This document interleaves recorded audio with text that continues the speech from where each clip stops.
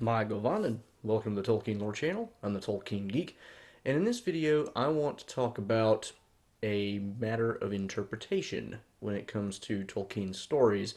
And part of the reason I want to do this is because I've seen a lot of stuff going around lately about how to interpret Tolkien's works and which approach should be taken. And there's basically two major schools on this point. There's the authorial intent school, and then there's the death of the author school. The death of the author approach basically says that once the author has put the story out there for public consumption, it's no longer relevant what the author intended, what the author wanted. It's completely up to the reader to pull whatever they want from the story. Authorial intent, on the other hand, says that the intent of the author is still important and should guide, at least to some extent, our interpretation of that author's work. My opinion is more on the authorial intent side of things. And there's a few reasons for that. And in particular with Tolkien, there's his own statements, and then there's kind of the meta arguments that I think apply to basically any given work of fiction. So I'm going to look at both of those, particularly because in the context of Tolkien, some of the things that he says have been taken to mean, one or the other approach, and I think that we can kind of rationally explain some of the things that he said don't actually mean death of the author. They mean something different. And also, I think what he has said, to the extent that it goes either way, the main issue of the meta argument really is the controlling issue anyway. So at the end of the day, I think that's the way we have to go. So I'm going to discuss that, and I'm going to show why the discussion is relevant by giving an example. So let's take a look at what Tolkien said first.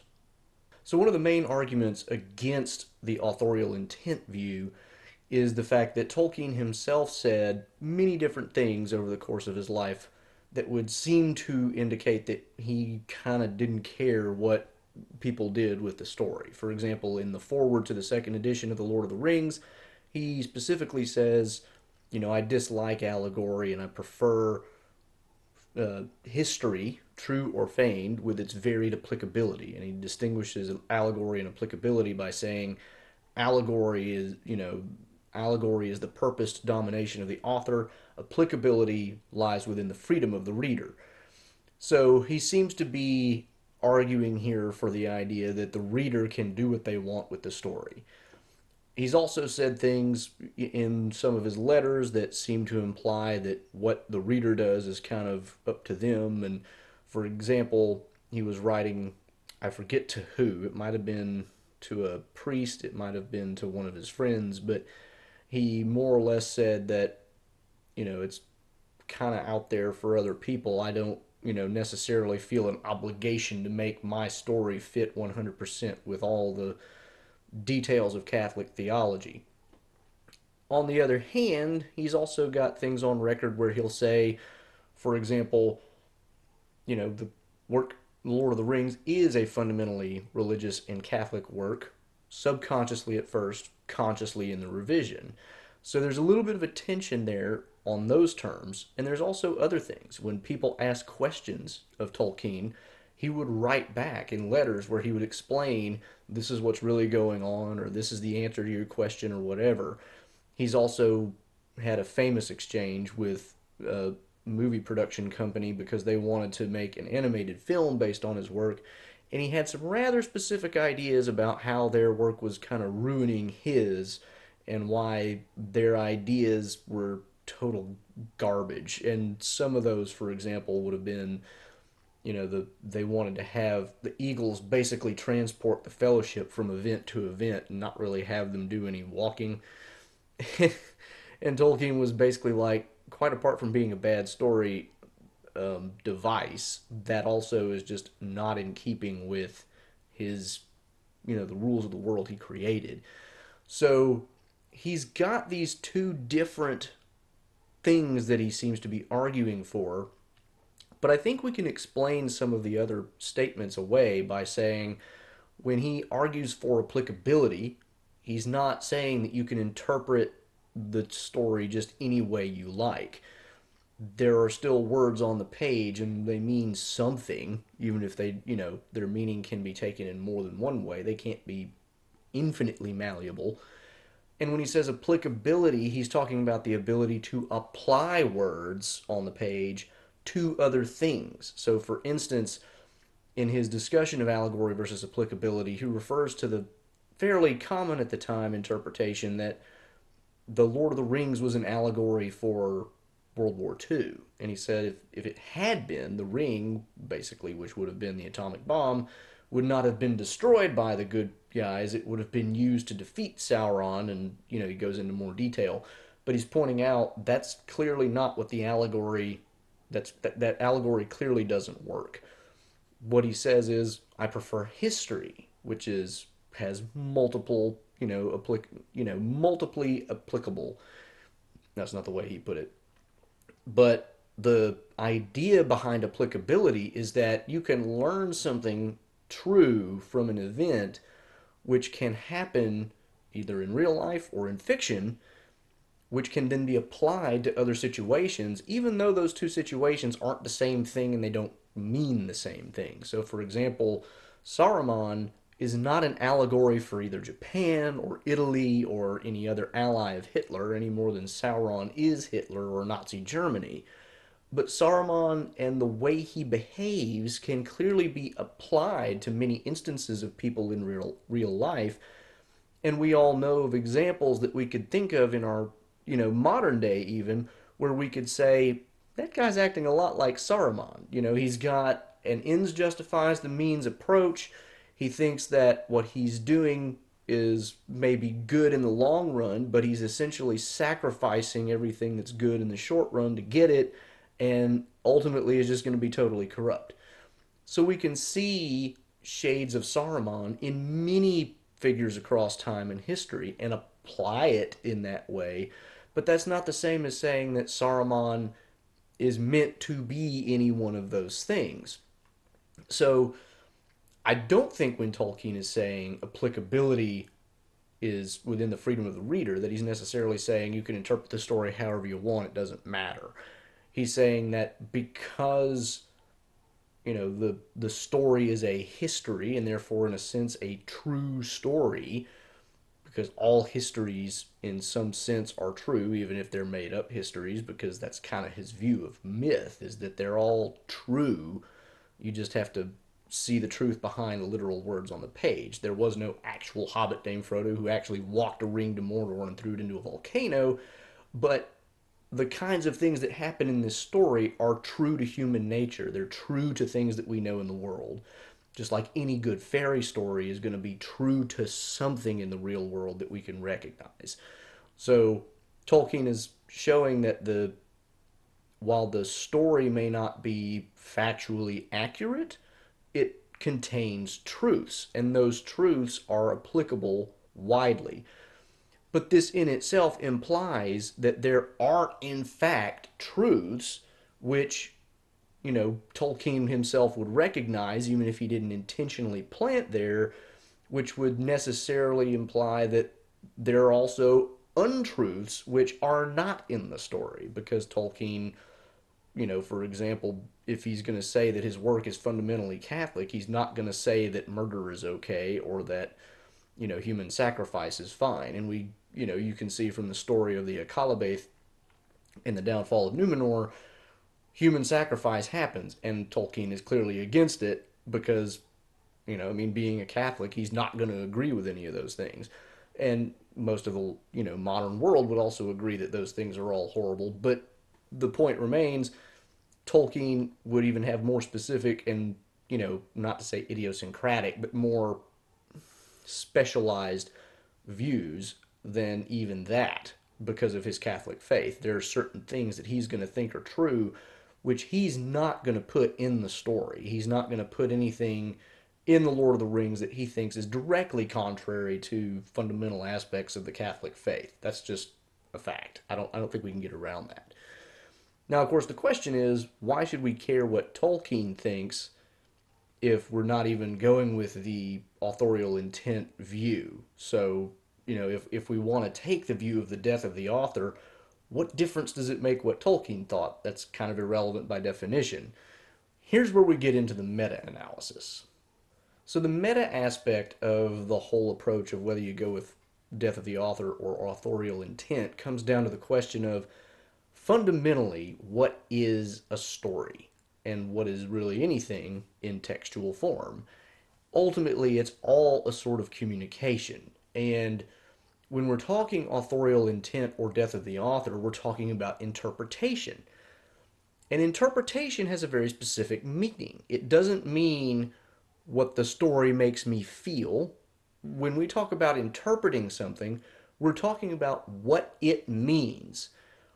And what it means is to some degree an objective inquiry. That's not something that's just about what I like or what I seek to find in a story. For example, there are things in Lord of the Rings which I think point to aspects that I surmise are views of Tolkien that I don't necessarily agree with. I've done a video before. I think it was my Tolkien on politics video, and you can literally just find it. That's the title of the video, and I can link to it below. But I talk about some of the stuff that happens in the Scouring of the Shire and some of the things that are said that make me think that Tolkien, and the fact that he's Catholic kind of supports this, might have been a distributist. And distributism is just it was a conceived of as a third way between capitalism and communism. Other famous proponents of this would have been Hilaire Belloc and G.K. Chesterton. I don't know that Tolkien espoused this particular economic theory, but some of the things that are said by his characters in the Scouring of the Shire chapter make me think that he at least leaned in that direction. I don't necessarily agree with that view in economic terms. I don't necessarily think that that's the best economic system, but that doesn't change the fact that that's what I think Tolkien had in mind. And that is not to say that I think Tolkien was trying to preach at us in terms of, making a statement of what his views were. I don't think he was consciously doing that. I think certainly at some level his views are expressed by various characters in the story, such as the hobbits, the good ones, and Faramir particularly, because Faramir even says in one of his letters is the character most like him. But the fact of the matter is, when I read the words of those hobbits, whether or not that's actually Tolkien's view, what I'm getting out of that is that something like what the hobbits in those passages are saying is something like what Tolkien thinks of as a more ideal system than whatever it was Saruman imposed prior to the Scouring. So, interpretation ultimately is about finding out what the story means, regardless of what you like or don't like. I don't think the inquiry of what an author means or what a story means has anything to do with what we want to find in the story. It's about what is in the story.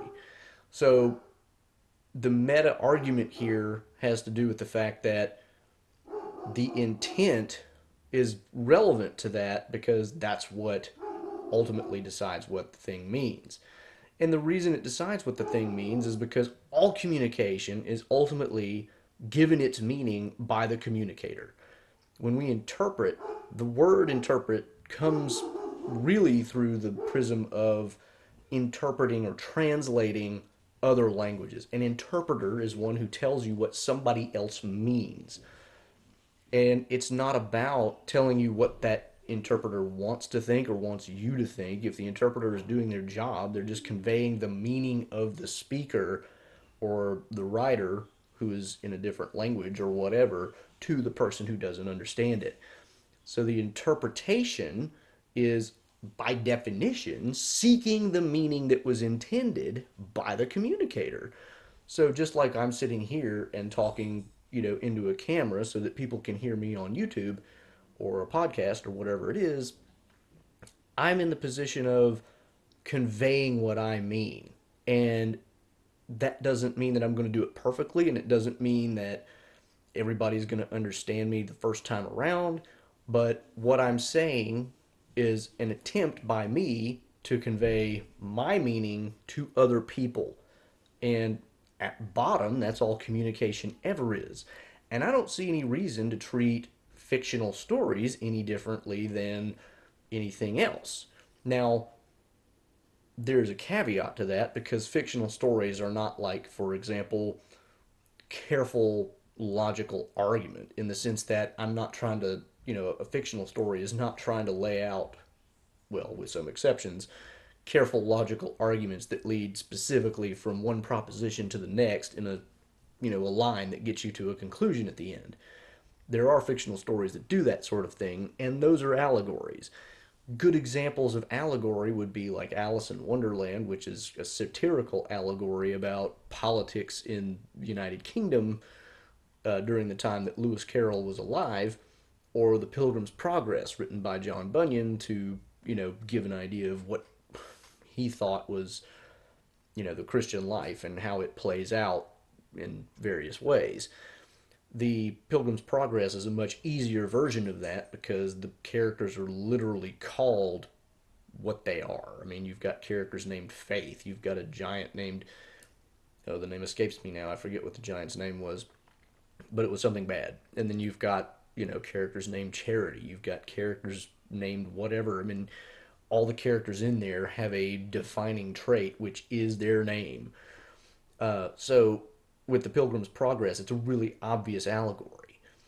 Lewis writing Alice in Wonderland is a more interesting example because his is not so obvious an allegory, and it's precisely because it's less obvious as an allegory that it has become kind of degraded over the years to be something that it never was. Nowadays, we see movies of Alice in Wonderland, the old Disney classic, or the newer Disney movies, or there's probably others besides the Disney versions, and they basically just end up being kind of weird, almost like acid trip, what in the world's going on type stories that don't really have any direct point.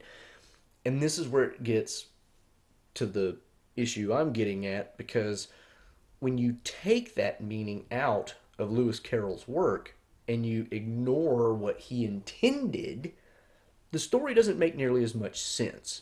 When you know what the story is really about and you understand the meanings that he was literally just forcing into these characters and how he was doing them in the story, you can understand everything much better. It's still a weird story, but it's meant to be weird because he thought of the politics at the time as being pretty weird, in the sense that people would do things that the average person would just look at and go, that's unthinkable. So, one of the examples of that is when the walrus and I forget who the walrus is with, but there's a walrus and there's another character, and they're eating a bunch of clams or mussels or whatever it is, and there's a specific meaning to that. One of those characters, if I remember correctly, is Benjamin Disraeli, who was, I think at the time, the prime, not the prime, was it the prime minister or the speaker of the House of Commons? I forget.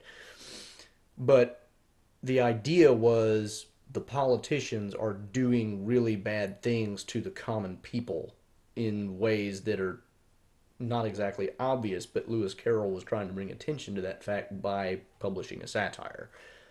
Take all that meaning out, and it just seems like a meaningless bunch of weird adventures that happen to a girl for who knows what reason. And so, this is why I think we have to pay attention to the intent of the author, regardless of whether the author believed in authorial intent or anything else.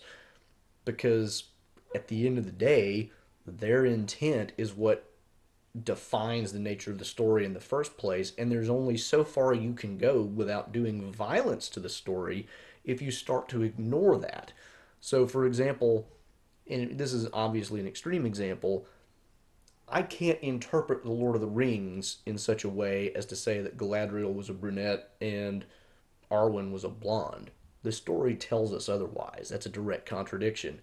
But it's more than that. You can go to any number of different points in the story, and while there's things that any number of people could take out of it, taking any one of those ideas too far would be going too far. So, for example, libertarians like to think of it as, a screed against big government because Tolkien himself said that his political feelings lean toward anarchy, and the Shire is basically an anarchic system with virtually no government, this sort of thing. But that doesn't mean that Tolkien was an anarcho-libertarian, because I don't think he was. Because in that same statement he said about anarchy, he also mentioned unconstitutional monarchy. He didn't like the idea of control, people exerting control over other people. But that doesn't mean he doesn't think that government is necessary. Similarly, environmentalists like to look at the story and say that Tolkien was, pro environment, totally anti industrial, thought everything should just remain as it is in nature. It's like, well, yes and no. I mean, you can take that only to a certain point. Tolkien didn't think man should never do anything with nature. He didn't like industrialization, but he had no problem per se with mills and other things which require, chopping down trees and building buildings with. So, I mean, Tolkien, and this is consonant with the broader Christian and more specifically Catholic view, would have had the idea that man does have some dominion over nature and has the right to use nature, just not to abuse nature. And so some environmentalists would probably be on the same page as Tolkien, but some environmentalists are probably more radical than Tolkien, and they would be wrong to think that Tolkien is in their camp. So to interpret this story as being purely a nature versus whatever, there's an aspect of that in the story, but that's not what it's all about, and it's not as extreme as some people would like to take it. So, those are some examples of what I mean by there's room to take lessons from the story, but you can't totally divorce it from the author's intent, because then you start to mess with things in the story. When environmental issues come up in the story, there's never a statement or implication by Tolkien's characters that all use of, machines or anything else is bad. The hobbits use some machines, very simple ones. The Treebeard doesn't like the fact that Gimli carries an axe, but he's not, Treebeard isn't, he never expresses the opinion that the other races in Middle Earth have zero right to use trees either. I mean, it just never goes that far. So that's why I think we still have to pay attention to the author's intent. It may not lock us down to one particular meaning like an allegory would, but it still locks us down to a degree, and we have to respect that, because if we go too far without respecting it, we end up changing the nature of the story itself. And at that point, you're no longer interpreting, you're just writing your own story. One example that I want to explore in some detail, just to give a really good example of how this works, is, and I've talked about this before in my response to, I think it was Wisecrack, in a video not too long ago, on their take on what changed between the book and the movies. And in there, they talked about the fact that Frodo, Aragorn, and Gandalf are like the priest, king, and prophet roles of Christ, and therefore represent Christ kind of in a way in, Tolkien's story. And there are certainly aspects of all of that that fit that approach. And Wisecrack is far from the only, you know, people who have come up with that idea. I believe Brad Berzer talks about the same idea in his book, The Sanctifying Myth, which is about Tolkien. There's probably others that I don't remember well enough right off the top of my head. But point being, there's certainly enough there in the story that you can get a lot of those parallels. Aragorn's role as the king returned, reestablishing the kingdom of Gondor and Arnor, that very neatly matches the idea of Christ coming in his second coming, setting up the kingdom and ruling and, bringing about a utopia. And I don't use that term lightly. I mean, more or less truly a utopia. Um, Similarly, Gandalf does have a lot of attributes that make him kind of like a prophet. He is literally a messenger from the Valar, which is essentially like being a messenger from God, delivering their assistance to the peoples of Middle Earth and speaking on their behalf. So that makes him very much like a prophet. Similarly, Frodo has a very priestly role in the sense that he is the one who, makes the sacrifices which are needed to, save the rest of Middle Earth. And that, in the Catholic view, is a lot like, the presentation of the Eucharist and all these other things that priests do on a regular basis in church. So, certainly, I think all of those ideas are present, but I don't think Tolkien was intentionally putting in there, this threefold divine office thing so as to say, this is Catholicism in a work of fiction. In fact, he was fairly careful to say there's no organized, this is all pre-Christian, there's really no organized religion. Tolkien was pretty hesitant about any of that working its way in. He didn't want Catholicism or any other organized religion to be there because the whole theory behind the world is that it's pre all of that. There is no revealed religion at that stage in history based on the way he's writing the stories. So even though those ideas are there, and certainly they're consonant with Tolkien's faith, I don't think it has anything to do with the meaning of the story or anything like that. It's a lot easier, and here we get back to the idea of applicability versus interpretation. It's a lot easier to take this and as an application than it is as an interpretation. And interpreting the story to mean this would be that the story is Catholic in a way that Tolkien denied. Tolkien said, yes, it's Catholic, but it's not a Christian myth. It's not about Christ. It's not a story about the Christian religion. And so to read Frodo, Aragorn, and Gandalf into these three roles and kind of make them into an amalgam that equals Jesus is that doesn't really work. And there's a number of levels on which it doesn't really work because Frodo, while he does in a way make sacrifices and carries the ring to Mordor and casts it into the fire, and how Aragorn does become king and restores a kingdom and all these other things, there are lots of areas where the story doesn't really fit that well. But the reason we see that in the story, even though Tolkien I don't think was intentionally trying to do this, is because Tolkien had these ideas and thought they were true and valuable.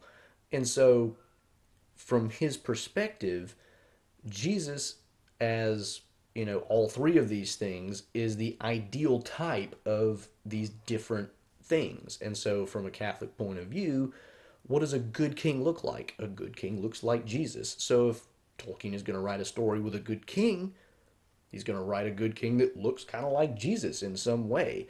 And he also mentions in his essay on fairy stories, all really good fiction is really about mirroring the true great story, which he, basically will say is, not everybody understands the true great story, but to him, the Christian religion being true, the eucatast he even says this in the essay, the eucatastrophe of human history is the incarnation, and the resurrection is, or was it the resurrection or the, I think it was the resurrection, is the eucatastrophe of the incarnation. So he, in his mind, had the idea that all of human fiction, to the extent that it does really well, in some way mirrors the true human history, which includes the incarnation and resurrection of Jesus. And so, naturally, if he thinks all stories are going to do that, it makes sense that his own stories would do that, whether consciously or not.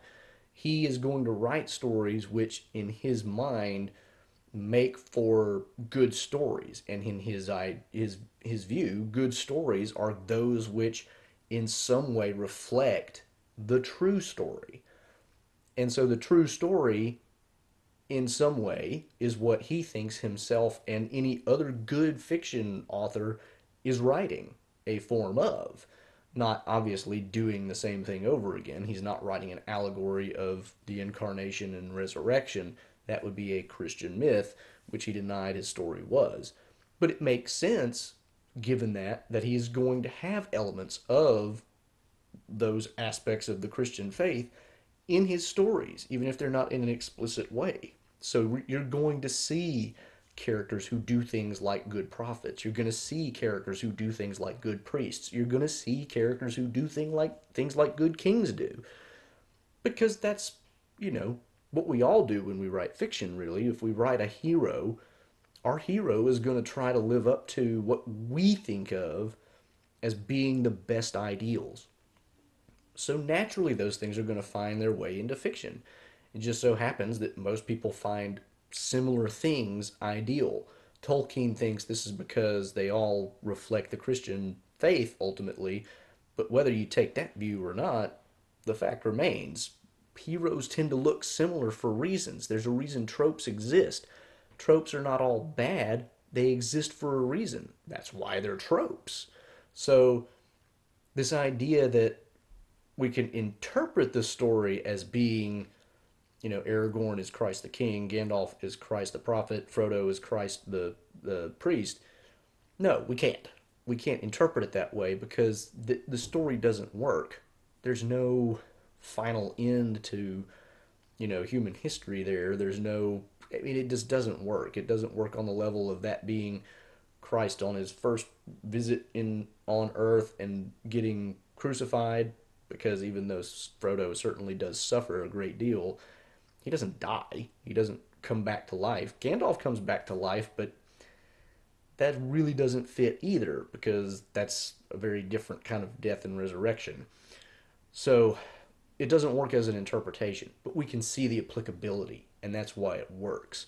So that's an example of how to distinguish the ideas of interpretation and application and why they're different, and why authorial intent actually helps us resolve that tension and show why the intent is important, but it's not necessarily so controlling as it would be in the case of an allegory.